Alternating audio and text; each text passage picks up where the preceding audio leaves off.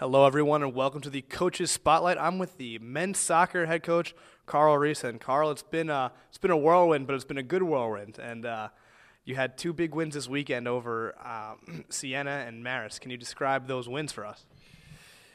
Sure. Yeah, it's again another satisfying weekend, performance-wise, as well as the obviously the two wins on the road against teams that are towards the top end of the table when we played them. So yeah, very pleased again. Just we keep the momentum going. We're training well week in, week out, and it's paying off for us. Yeah, so after an 0-4 start, you guys have now just roared into the second half of the season, 6-0-1. And you have the big game, probably the game of the year in the MAC Conference thus far, against the 19th-ranked Iona Gales at home. What do we have to expect from the Gales? The Gales are obviously a very effective team, particularly in attack. They're a technical team. You're going to see a lot of short passes. They've got some special players. They're like a poor man's Barcelona is how I describe them to the lads. They're easy on the eye. We got a lot of respect that they're 19th in the country now. They were 16th last week, and they've been in the top 25 essentially for 80% of the season. So. Well, how excited are you as a coach and the team in general to get this crack at really just cementing yourself as the top dog in the MAC? Yeah, we're up for it. As we've talked about all through the season, our guys have all they don't have a problem getting up for games or for training.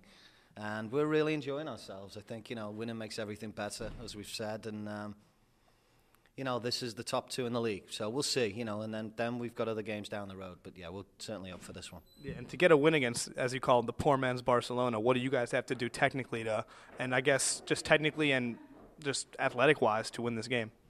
Right. We've got to play to our strengths. We will have a height advantage on any kind of set pieces. I think athletically, in terms of the physical parameters of our team, we're gonna have an advantage there. The fact that we're at home and potentially, in front of a decent crowd will give us a little bit of an advantage. And we just got to play to our strengths. I think the backdrop is going to come down is whether our collective defending can snuff out their collective attacking. That's going to be the matchup, I think. Yeah, and what can we expect out of right now? Jordan Harris and Jack Burge are just on fire. What can we expect out of the offensive attack, and who needs to step up for this to get a win? It could be anybody. It's fair enough. It's Jordan and Jack, but we had Adam got the goal. Adam Cowan got the goal. From the left back position up at Siena. There are this kind of Dan Shaw gets a goal. He chips in with a goal. Away at Marist. There's a lot of guys that are kind of under the radar, even guys that don't get on to the starting 11, I think need to be recognized. Sean Fahey's, Tim West has been in and out of the team, Dan Sullivan, these guys who are putting in quality training sessions week in, week out, which is benefiting the team. So we're seeing their hard work come to fruition when we're winning these tough games on the road. And finally, what is going to be the biggest challenge you guys are facing heading into this game? Biggest challenge, obviously it's Iona are the biggest challenge. They've been the cream of the crop for the majority of the season. We'll be treating them with respect, but we're certainly very up for this game. Certainly.